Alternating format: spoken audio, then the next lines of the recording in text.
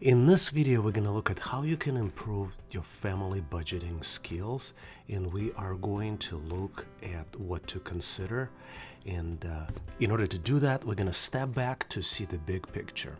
Hello, my name is Vadim Michalenko from howtoanalyzedata.net. So as you can see on the screen, there are 4 different considerations that I'd like you to do before we start budgeting.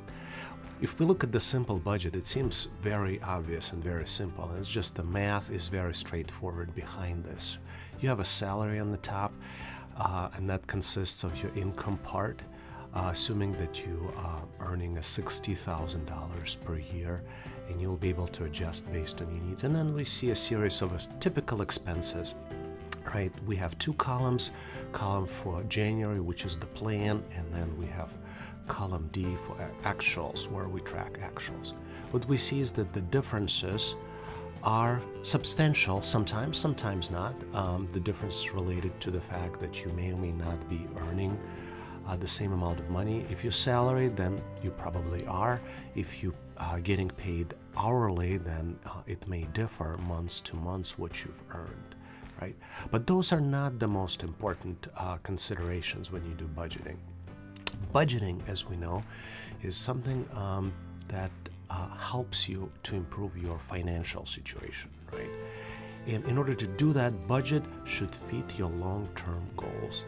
And what it means is that important to set all your goals first, right? And we'll have a separate video on this where we will talk about how to set goals, what kind of goals. And just to give you an example, since we're talking about this, the goals might be wedding for your child, might be sending your kid to college, might be buying a car, might be buying a house, might be improving your financial conditions, or maybe just saving for the rainy day fund or account, right? Those might be the typical goals. And we'll talk more in another video, so please take a look and review them and see a different video. Number 2, what I'd like to talk about budget is a decision-making process. What does it mean, decision-making process? You can't project. Realistically, let's look at this, right? This is very simplistic, but life is not simple. Things happen, and they don't happen on the calendar projected basis. Plus, there are things that we cannot predict. You can get fired at any moment, right? Company can go out of business. Financial conditions could deteriorate on the markets. And if you're dependent, work in the industry where things are dependent upon those things, which probably all of us are, right? Realistically looking, then there are some things that we cannot control. And these things are really outside of anything that we could do about this. And budget is a reflection of that, right? So it's good to set the guidelines, that's why we do planning, but it's more of the set of rules, right? And what we're saying when we talk about budgeting, it's a decision-making process. And what does this mean, decision-making process? It means that you have a certain goals in mind, and when you're trying to make a decision whether to buy something or not to buy something online or in the store, if you don't have a goals and you say, yeah, I'll just go and do it. It seems expensive, but I'll be able to pay for it.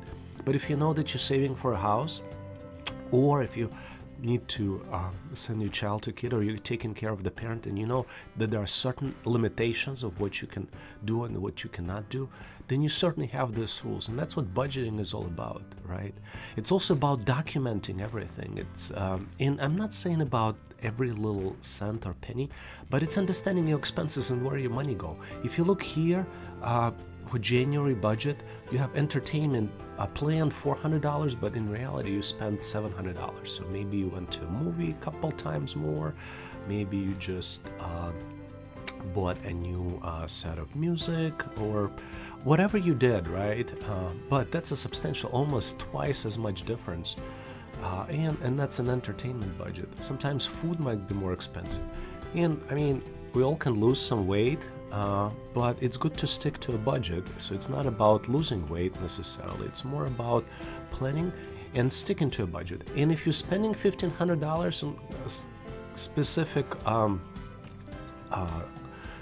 specific month, but you think you are spending $1,250, then maybe you should adjust that.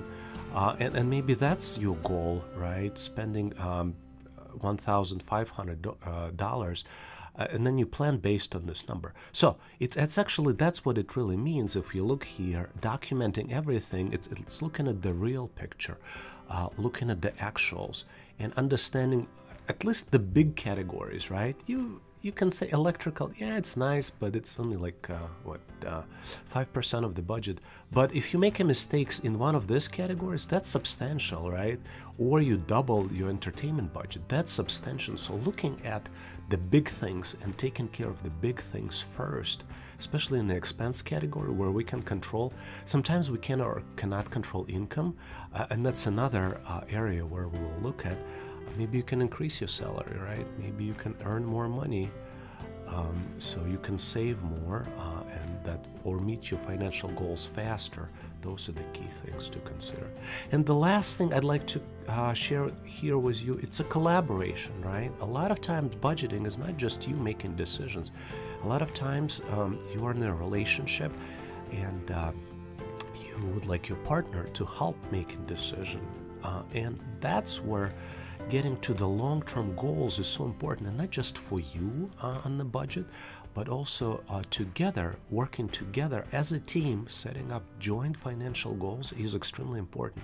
And budgeting is a good tool for that, because like I said, there might be deviations from the budget, but if you know that both of you are saving for a house, your husband is not going to buy a new car potentially, or your wife is not going to go and buy additional jewelry. If you want to get to the goal faster, you certainly could, right? So nothing would stop you from doing that.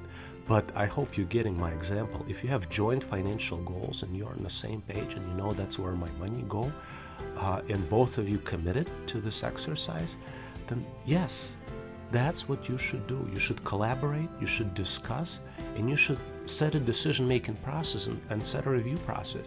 Maybe if you overbought something this month, maybe you should return some of this stuff if it's still possible to meet your goal, and learn from what happened.